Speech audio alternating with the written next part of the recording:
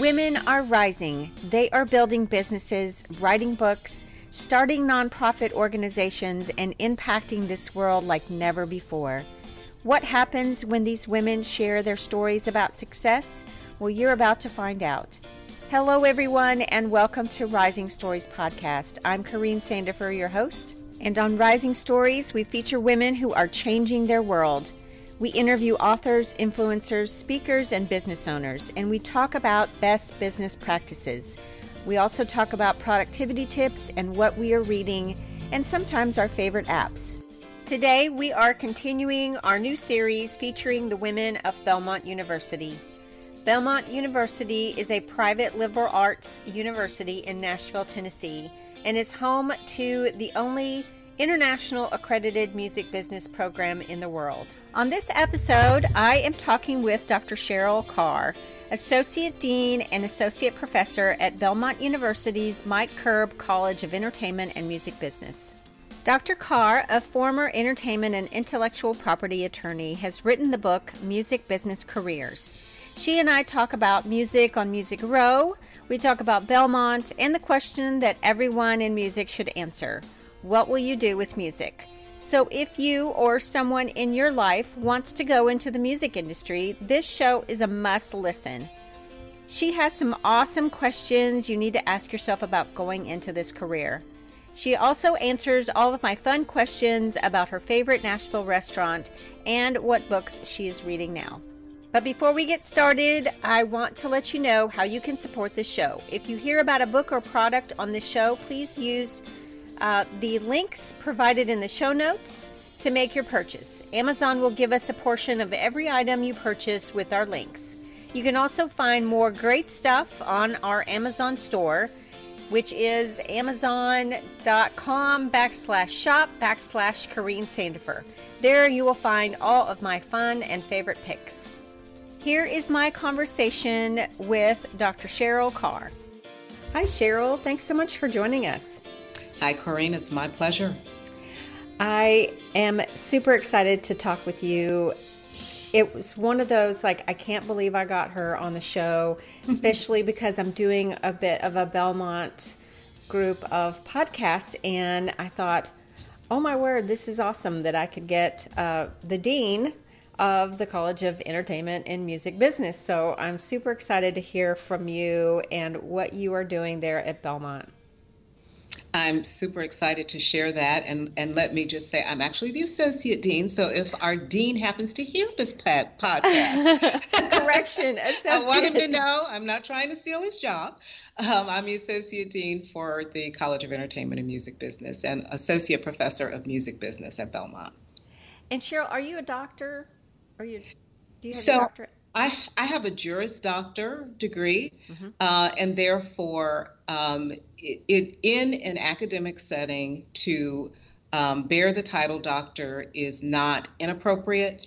And in fact, when I first made the transition from private practice of law to academia in Belmont, I was curious about this, and I actually did some research with the American Bar Association to see if they had given any kind of guidance around this. And so they do say that it's appropriate for the Juris Doctor holder to be addressed as doctor in an academic setting. But as a practical matter, in law schools, we don't. I'm not in a law school. However, I'm at Belmont, which has a law school, but I'm in our College of Entertainment and Music Business, not in the law school.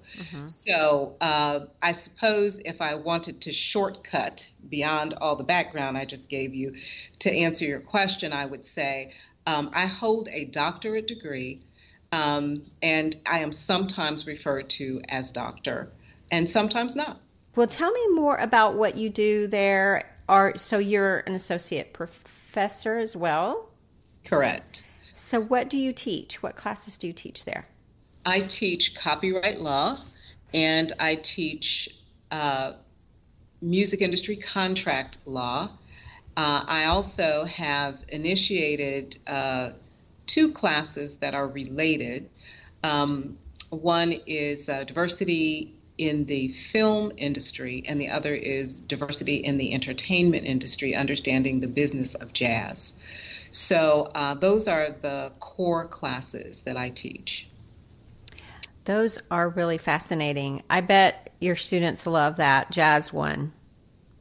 It was a very popular class because I rotate courses. I can't teach everything every semester.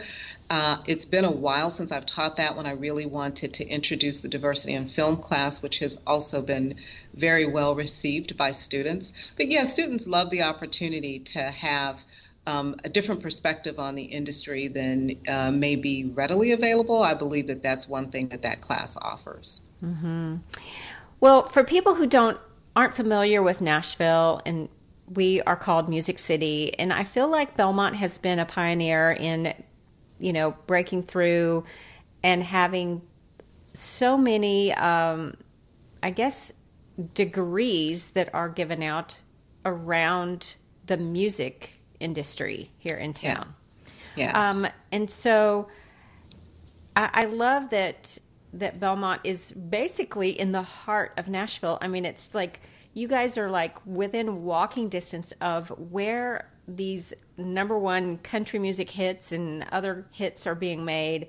And it's exciting that a student could come to a school like Belmont University and want to pursue a music business career and be so close. I bet the internships are amazing there. Yes, this is one of the real advantages of being at Belmont and being interested. If you're a student who's interested in the entertainment industry and the music business specifically, we have outstanding relationships with companies who provide internship opportunities as well as job opportunities to students who have studied with us. And so we also have space on Music Row. And for your listeners who don't know what Music Row is, although I suspect most of them do, Music Row is to the music industry what Wall Street is to the finance industry or the financial sector. It is a hub.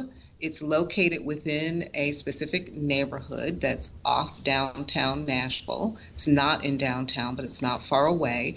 And it is a center for the industry in that there are publishing companies and record companies and performing rights organizations that are all located within a very close proximity. And that kind of geographical centrality has made it a real conducive atmosphere for folks to do business with each other. And so for students who study in our program, they have access to all of those movers and shakers.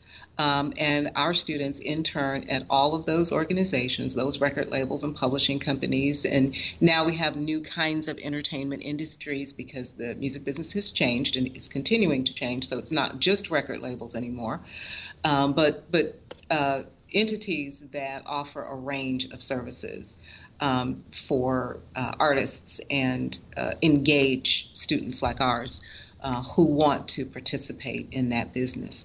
So yeah, that's one of the real draws for our program, one of the advantages of our program for students. So we have space on Music Row, 34 Music Square East, which is both a classroom facility, but it has historic significance. It houses the Quonset Hut, which is a recording studio, and Columbia Studio B or A. I always get that mixed up. And both are historic recording studio spaces, and you would recognize folks who've recorded there. Patsy Cline and other very well-known, recognizable names who have recorded in those studios. Well, now we own those studios, and our students record in those studios and learn on that equipment and are surrounded in that environment and can have access to all of the same kinds of equipment and learn the techniques that made those studios so popular and so historically significant. We also own another commercial studio that is very well known and used by folks today called Ocean Way. And Ocean Way is on Music Row, just a few blocks up from the Quonset hut and our classroom space. And again, is anyone has recorded at Ocean Way Studios. And so again, our students, that's a commercial working studio. So it isn't just for our students. Anyone who wants and needs recording space records there. And of course, they pay for that. Our students have access to the same. So you're absolutely right that we are in the center, the hub of what makes Music City, and our students have an opportunity to take advantage of that location and the opportunities that it affords. Mm-hmm, absolutely. What have you seen students that once they graduate, where do they end up? Or what types of jobs? Or maybe even some success stories that you know of these post-grad students that have come to Belmont? So a couple of students that immediately come to mind that are all music business graduates. So one is currently at Big Machine. Big Machine is the record label that signed Taylor Swift and lots of other notable artists. And she has a very envious position there amongst decision makers. She's super, super sharp and learned much. I mean, she is who she is, and so her sharpness is really her. But she got her content knowledge and her connection to Big Machine from being at Belmont. Another one of our students is at Naxos, which is at classical music, and they don't just do classical music, but they do sort of Americana, off the beaten path music as well. He is there and doing social media marketing for that company.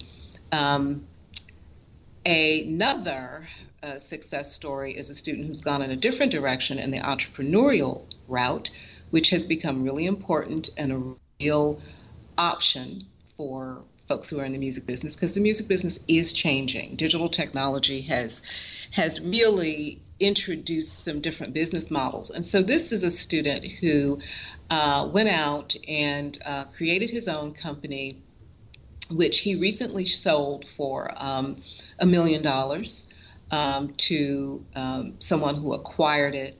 And again, I actually had that student in my music industry contract law class. So depending on where you want to go, whether you want to go with the big, very well-known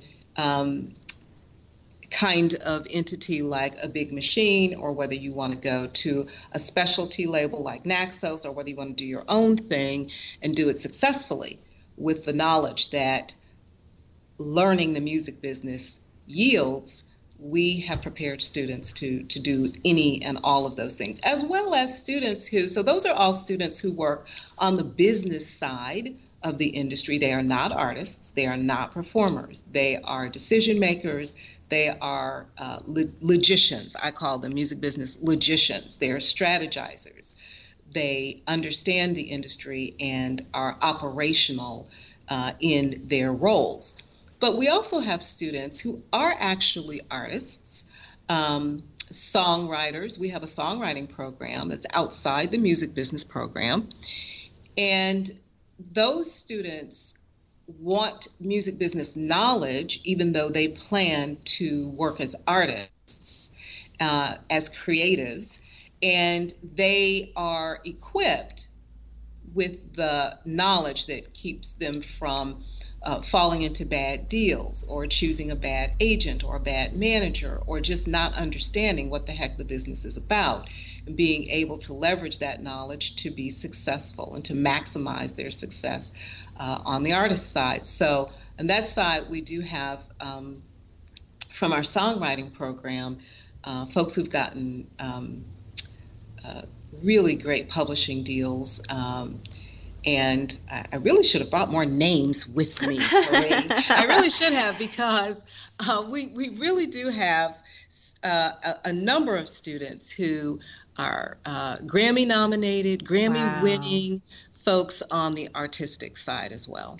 Well, send those to me and I will add those to the show notes, because I bet people want to know, and I'm sure there are people out there that are interested in coming to Belmont or just are interested in the entertainment and music, industry and business side of it all, that may not even know Belmont even exists, but that we can steer them in the right direction. And yeah, big names are just really help to solidify and saying, like, this is a great program and this is the right place to be for what you want to do.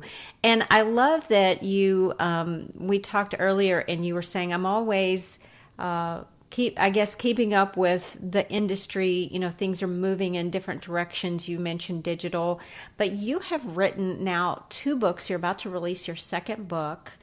And this last one is called Music Business Careers.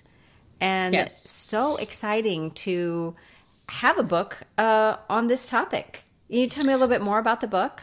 Yeah, I am super excited about the release of this book. It's a book that I thought about, conceptualized back in 2011. And it grows out of 2 things. One is my own story, and the stories of the second thing would be the stories of students that I have met, taught, advised. And so my story is that I am both a creative, I'm a singer and songwriter, but I'm also someone who is analytical, because that's the lawyer part of me. Mm-hmm. I am both. And as a result of being both, trying to figure out where I would land, where I would work, and where my talents would best fit in the entertainment industry was challenging for me. Should I be a full-time artist, or should I go the legal route and keep my legal work within the entertainment industry as an entertainment lawyer? But that's not going to be the same as being on stage or releasing records. And how will I feel about that? And what will I do with music? I want to go that more analytical route. And so what I found when I would talk to students, because I would share my own story and my decision-making dilemma, what I found when I would talk to students is that they faced the same dilemma, and they became aware of that dilemma when they would talk to someone like me or take my class. They would take my copyright law class or my music industry contract law class and go, wow, I had no idea that the law was this interesting. I actually really kind of like it. It's making me wonder if I should stay on the road I am as a creative, or not only do I like this, I'm getting A's in this class. I really love the subject matter. I'm connecting with it on a level that I didn't expect to. Now I've got a decision to make, that crossroads. And so what the book is about is decision making. So it's not a book that is sort of, here are all the different types of music business careers that there are, and here's how you interview, and here's how you create a resume. This is a book that is about understanding who you are before you launch into a search for a particular position or create your own business if you're going to go the entrepreneurial route. Before you do any of that, there's some inner work to do. And so 3 chapters in the book deal with calling and themes like authenticity. And so at the end of every chapter, there are exercises for that kind of inner work and inner exploration and dialogue. And that's what it is. It's exploration to help make decisions based on who you are as this bifurcated self, and understanding what's really important to you. So what will you do with music in your life if you decide to go, not just law, but to be, say, the head of an entertainment company, or an artist manager or any of the other kinds of non-artistic professions that support the industry? What will you do if you go in that direction? Because anybody who's musical does not want to leave that part of themselves behind, generally. But then you have people who do, who are able to, and I believe with the help of my book, who are able to see, yeah, I'm musical, but that's not a defining aspect of who I am, and it's not how I want to direct my career. There are other things that are important to me. Mm-hmm. So it is being published by Taylor Francis Routledge, which is a company that publishes textbooks, and it was prepared to serve two audiences. One is as a textbook, so it can be taught, and I look forward to teaching this as a class in the university and environment, because I do think that one of the things that Belmont and other universities can do is to provide some career direction. But it also is a book that can be used for a personal journey, and you're taking that personal journey through the book. Wow. I think that is going to just do very well with, anybody who's wanting to teach it as a class or to just pick it up and learn about all the different areas of that business and how they go about it and how to break into it. And also, I love that you've got that resume, how to do a resume in there, because I think a lot of people need that kind of help. I love that you are continuing to write and putting things, I guess, in one place where they can, grab it and get all of the wisdom, all the nuggets of wisdom that you have. So that's awesome. I hope so. I hope that there are pieces of my story. I also interviewed 13 individuals who are blended, like me, and they tell their stories. In one chapter covers their stories or pieces of their stories, and then I refer to them in other chapters throughout the book. And so, I believe that understanding or at least being familiar with someone else's journey can help you with your own. One clarification, though, and I may not have been clear in how I was describing the book. I actually don't have information in there about resumes. I'm making the distinction between a book that is that kind of a how-to versus a book that is more an inward journey. Once you identify what it is that you want to do, then you're ready to put together a resume that supports the identity that you identify as a result of being, having an experience with a book like this. Mm-hmm. So sorry if I wasn't clear about that. No, that was probably thank you for clarifying that. So Cheryl, you probably, if you're writing books, you're probably a reader. What book are you reading currently? And it doesn't have to be, I'm sure you read plenty of industry books. I do, yeah. Yes.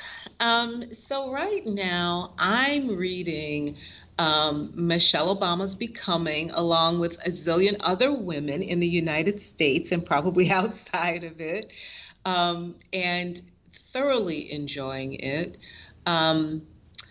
I read a lot of stuff that engages the, inner you.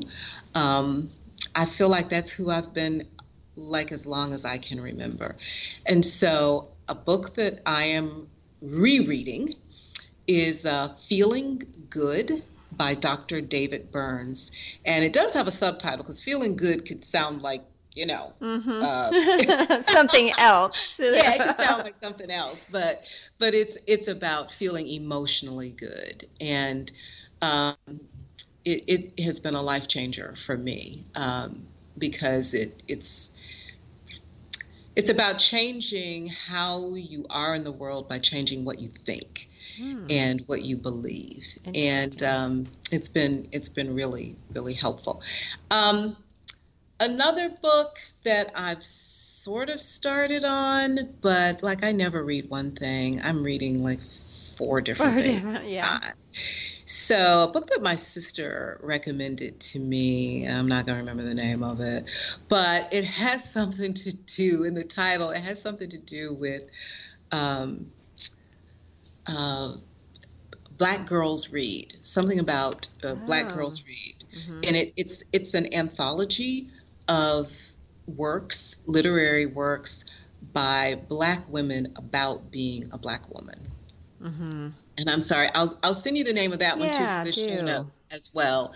But yeah, and so I'm all over the board. I always want something spiritual to read, but also something that's motivating and something that's fun too. Yeah. So Cheryl, what is the best business advice you've ever gotten? Man, that's a harder question than it might appear to be, because I'm constantly consuming that kind of thing, and it all kind of runs together. So sure, yeah, I would say, so Brene Brown. I could have added that to the list of books that I recently have read. I finished that one. Courage to Lead is the Brene Brown book that I've most recently read. Courage to Lead. And one thing that was compelling about that book for me and really resonates is this idea of being courageous and taking risks. And what's sort of buried within that thought is being who you are, because no one else can be in the marketplace who you can be. And the marketplace may need lots of people who can, sort of manipulate social media or data, or who can sing if you're a singer.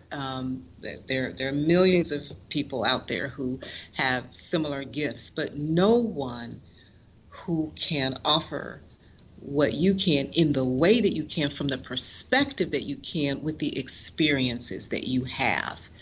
I think that's really powerful when you release that in the marketplace, and don't squelch. That's my favorite word, squelch, or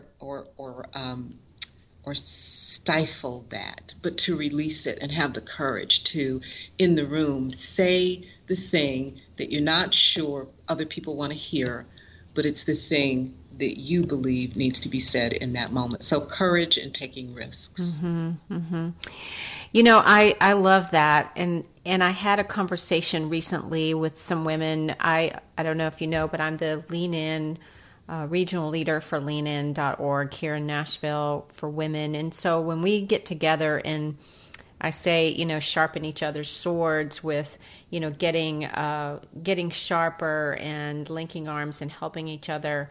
When I hear something like that, I always tell them that's the making of a good CEO. That's the making, when you do those things, that's how people get ahead, is that they're brave enough, they take that courage, have that courage enough to speak it out and to let other people hear their ideas and their thoughts.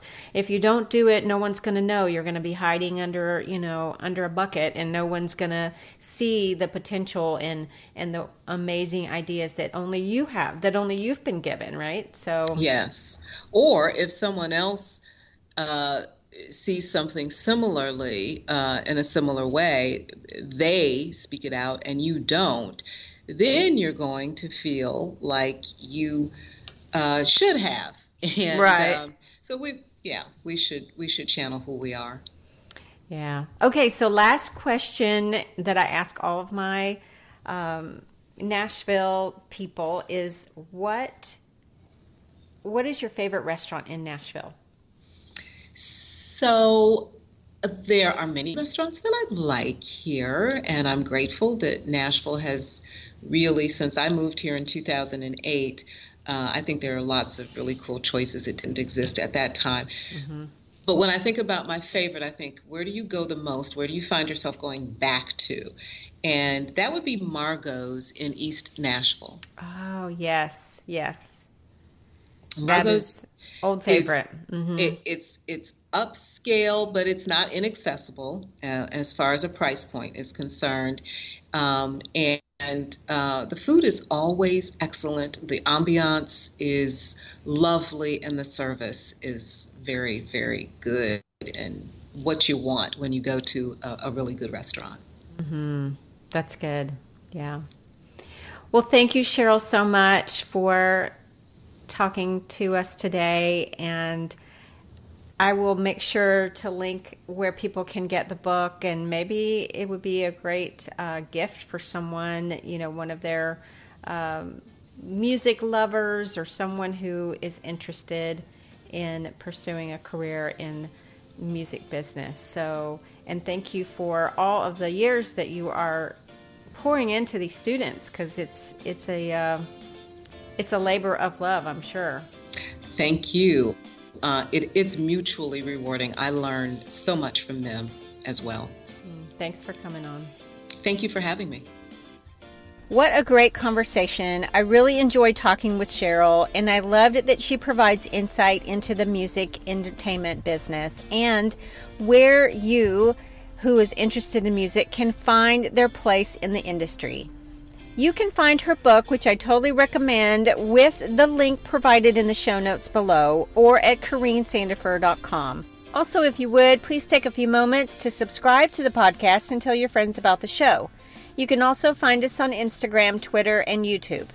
Catch my Sunday night productivity tips on Instagram each week as we prepare for an awesome week by doing a few things that will keep us focused and on track. Today's music is by Ben Sound, and our sponsors are Audible. You can get a free book by joining with the link provided in the show notes, and by Amazon.